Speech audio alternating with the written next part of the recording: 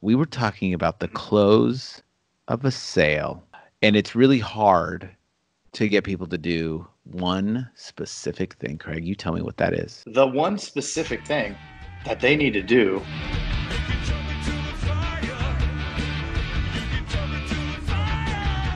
Hey, Craig, let's get into some coffee talk. Hey, I love it. I love doing some coffee talk. Well, talk about what? Dogs, daughters, whatever. It's coffee talk. Coffee talk. Oh, Mr. Hello, Jason. Mr. Craig. It looks like you've frozen. Yes, You're but the unfrozen. audio hasn't. Mr. Craig, what living room am I sitting in right now? And this is a TV show that you might be familiar with because... I'm really old. Is that the Brady Bunch's living room? No. Oh, is it from that era? The opening intro starts off with whistling.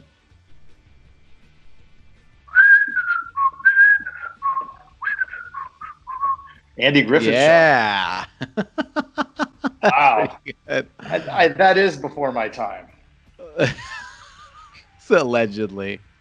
Allegedly. Prove it, Mr. Craig. And I Mr. like Jason. Yeah. I like your background there. You got a band. And it looks do. like we have Should know. I would have to say that's Black that Sabbath. guy. Yes. Very young. Mr. Ozzy Osbourne. Are you frozen? No, you are. It is. So, we were just talking about something that's very important. We were talking about the close of a sale. Mm-hmm. And it's really hard to get people to do one specific thing. Craig, you tell me what that is. Did we just talk about this? I think we did. I know. Well, the one specific thing that they need to do at the end of that, when they say their closing statement, whatever it is they need to shut up. And, everybody knows this. You know this. Anybody listening to this knows this. This is the oldest sales thing that anybody's ever talked about. It's, you say your closing statement, then you shut up. And right. If you've been in the heavy duty sales jobs, they'll say the first person to talk loses, all this, old school stuff. But at the end of the day, it's amazing because we went back and we pulled, I told my team, everybody take a call from today.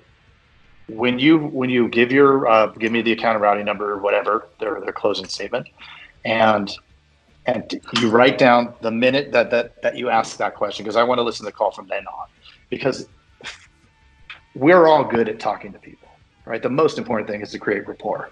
And once we've mastered that part, we can actually talk to people and make them our friends, right? You become friends with the prospect. Now we have to get to that point where we're asking for the close. And I said, the rest of the call was taking the chessboard and putting all the pieces on it. But once you ask for the business, now you're moving pieces. Now the strategy begins. Because what happens with a lot of people, especially young salespeople, is they ask, they get an objection, they say, okay, I'll send you the stuff, and then that's it. The call's over. And what everybody needs to get in their head is they're likely going to get some objection, and it's going to be one of 5 objections that they always get, always the same ones. And they need to then develop their strategy, right? This is when the game starts. Once you ask for the business, now the heavy lifting comes in. Yep. And but the first piece of that strategy, the first move with your pawn or your whatever, the horse one is called, the next move is to shut up. Now, if you have the Jabra, what are they? The $300 ones, they flip the thing up in use. So we actually sat in the conference room, as basic as this is, and said, flip it up, flip it up. I'm like, I want you to practice flipping this thing up. And because it's all muscle memory, you get excited on the phone, you forget what you're talking about, or you forget what you're supposed to do. And that's why it's so important to practice. So we listened. I said, I want everybody to write down when that happens and send me the call. Every single call, even though we had just talked about it that very morning in our morning meeting, every single call they said, and your account and routing number, and then they just vomited words out right afterwards, like just nonsensical words. One of them, you were listening to what one of them said. One of them said, all I need is your account and routing number, or if you don't want to do it now, we could figure out a different time. It's like he actually offered told them not to buy. And when I heard that, he actually told them, yeah, if you don't feel comfortable, we'll just do it tomorrow. Like he kind of like told them, let's do it later, or something like that. Yeah. It's crazy. It's great. People don't like that. People do not like the silence in a conversation. You'd never want to do that at the beginning of the conversation, right? Because if you did that at the beginning of the conversation, then they're just going to hang up on you. But at the end of the conversation, silence is golden. Not good at the beginning. Don't ever leave any kind of silence at the very, very beginning. Number one rule. Do not. Just keep asking questions. If they develop something, if they put the pause on and they don't say anything, say something else and just keep moving it along. But at the end, 100%, you want to create them where they have to be engaged. Silence, somebody has to say something in silence. So it's either going to be you or them. And if it's you, then you lost. You gave them all the leverage. But if you can hold out, let them speak, they will, because it's awkward, right? Right. And they're going to give you a clue. They're going to tell 100%. You what they're going to tell you the real thing, because I say, Mr. Jason, all I need is your account and routing number and we can get this started. I shut up. Now you're thinking, okay, what do I say? Right? You're either going to say, well, I need to talk to my wife. I need to think about it. They're going to give you some kind of information. And then, because at the end of the day, that it's not what they say, right? Unless they're ready to move, it's not what they're saying is not the true thing. And we have to move them to the true one. And it's either they have no money or it's too much work. Right. These are the only objections. That's it. Like the only true ones. Like, I'm sorry, but if you have to go talk to your wife about insurance to make the decision about whether to switch the insurance, there's something wrong with that household. Like, I don't understand. If you're saving money, it's a better product. There is no need to talk to anybody about that. Right. You're an adult. Right. You can make a decision. And you can come home and be the hero.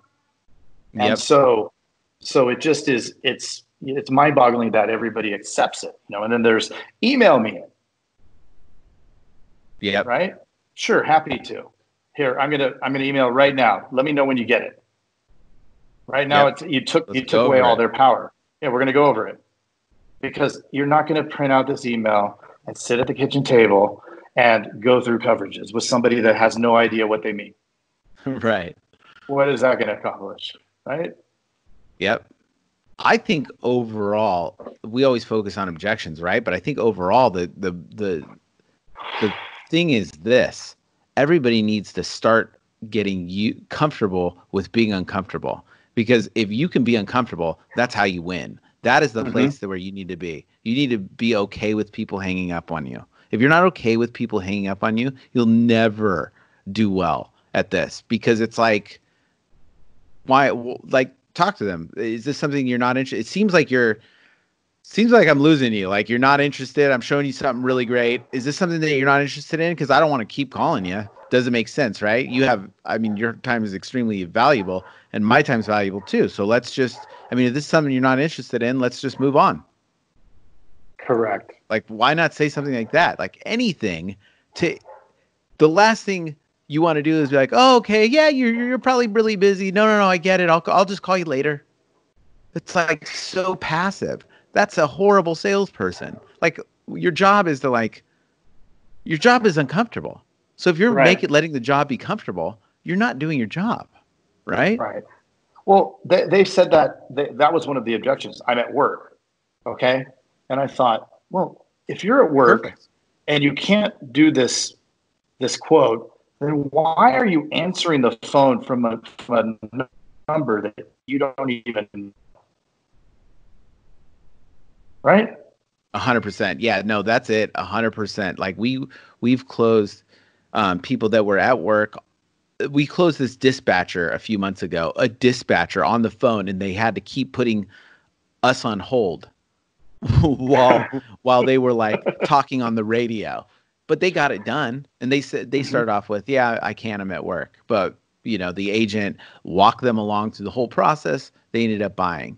So I mean, it's like kind of like, what are people saying? Don't take what they're saying, take what they're doing. So if they are answering the phone, they are open to the idea of a conversation. From a number they don't know. Like they're answering the number, and it probably says potential spam. Like, I'm sorry. If you're taking that call, you're ready to make a move. Yep. It's insane. It's insane. It's Have you had a surgeon answer the phone while they're in surgery? No. You were thinking I was going to say yes, but I said well, we haven't either. If anybody has, please email us, admin@theidudes.com, and we could take a look at that. We'd like to hear that story. Yes. But has fun recording of any conversation, send it in. Yeah. We can edit out some of the details, and if it's funny, we could post it in here. Well, we could play a call if the technology permits, and we could go through it, see what we think. Just an idea. I like that. Yes, Mr. Same Craig, place. you have all the ideas. You're an idea man, Mr. Craig. None of the execution.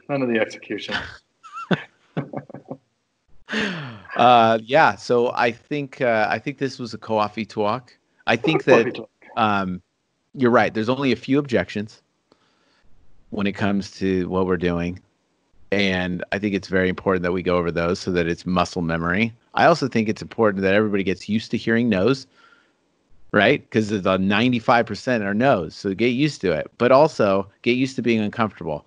Let yourself be in a position where it is uncomfortable, because you have a way better chance of winning than if you're talking people out of it. Because I can guarantee you that, the natural intuitive thing to do is to let people go and to be super courteous on the phone like we do with our family or whatever. But when it comes to it, it's still being courteous. I mean, dude, you're working. I'm working. If this is something you're not interested in, let me know. I don't want to waste my time. I don't want to waste your time. To me, that's more empathetic than going, yeah, no, this is great. Yeah, I'll get back to you. Like, what a waste of time. Yeah. They took the call. They went through the whole conversation. Now it's just time to sign up. Everybody's scared of making a decision. All you got to do is help push them over the edge. And, all of these things that you hear likely are just a Band-Aid covering the true objection, which is, it's too much work. I don't know what to do. Right. I think I've talked about it on a different one, but there's a billboard here in town for a company that we don't like, that it says, we make it easy to switch. Like, they didn't guess that was the right thing to put up there. That wasn't a guess. Right. That was millions and millions of dollars of market research to come up with the number one true objection. And they're answering it before it even happens, so preempting it. So, that's what we work on a lot is how do we move them from the fake objection to the true one, which is, it's too much work. And that's what we have to help the prospect arrive to that conclusion. When they arrive to the conclusion that it's not too much work, that's their objection, it's over. Game over. So Game, set, match. If anybody's listening to this and likes the podcast at all, A, please subscribe. B, please share with a friend. We're trying to get more and more insurance dudes involved with taking their agencies to the next level, right? They can review it too. Yes, we can review it. But join, share. Please share the podcast. Please. Yeah, share that thing. Share that bad boy.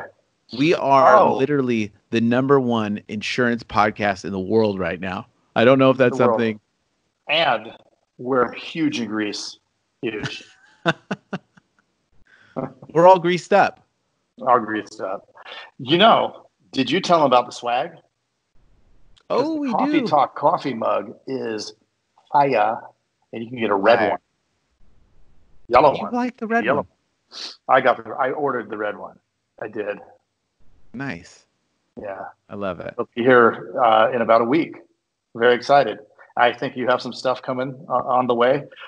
Insurance Dude shirt, and we have the Insurance Dudette shirt. That's fire. I did see that there were some people that were very excited about it. I'm excited about it. I think you saw me. I saw you. I saw. Are you going to get the socks? Yeah, I'm on the fence on the socks. I'm not sure. They may be good. Or the beach towel. The beach towel could be pretty much a winner. Pretty much a winner. Well, all right. Toodaloos. Toodaloos. Let's get this over to the editing room. See ya. Hey, you've got to check out the Insurance Dude's Inner Circle, coming soon, where you get extended interviews as well as live coffee talks in our private Facebook group. Join the mailing list today at theinsurancedudespodcast.com. Hey, thanks for checking out the Insurance Dudes. Hey, please subscribe. We got some really great stuff coming out.